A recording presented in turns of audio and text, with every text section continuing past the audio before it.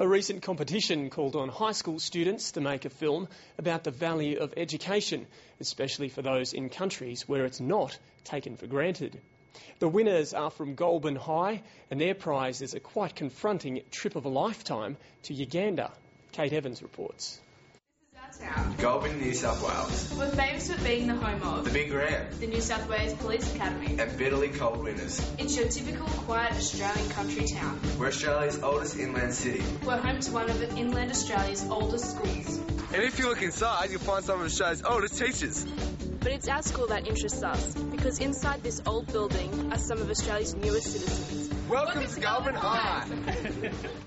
I'm Dennis Carroll. I'm an ESL English teacher at Goulburn High School, and I approached Will and Alicia to make a 2-minute video for One Goal to promote worldwide education. Will and Alicia have been school leaders for a number of years at Goulburn High. They've been going here for the last 4 or 5 years now. I knew that they had the energy and the drive to be able to keep up with the commitments on top of their study. Alicia Tomlinson, street her badge. They're both motivated students, and they're role models around the school, and I knew that they'd carry the message of One Goal and the UN's aims very clearly. We made a 2-minute film about education and why the government should support aid in developing countries. Our main focus was telling the story of one of our Liberian students at our school that is in the ESL class. Natu came to Australia from Liberia, West Africa, in 2009. Her family experienced things that no one should have to go through. War, fear, trauma, and life in a refugee camp. Life in a refugee camp is never easy, but there was a hidden cost. Natu was not provided with a good education.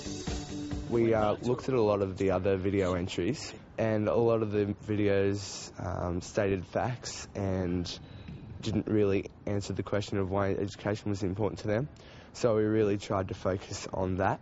When we hit the top 10, we were excited. We didn't think that we did that well. We didn't think that we'd get this far. As soon as we hit top 3, we were so ecstatic. It means a lot. Such a small town. It's really good to know that a small school like ours has done so well. Recently, our school and our town have become the home of refugees from places a little bit different from Goulburn. We get a all-expenses-paid trip to Uganda to do a lot of aid work, and we get to travel around to different villages, mainly around Lake Victoria. We get to look at some of the projects that ActionAid is conducting whilst over there. We have to do video blogs, and we do Twitter and things like that to try and, tell our experiences each night. I want to get an education so that I can contribute to society. I want to get an education so that I can make a difference to the lives of others. Together, we can make a difference.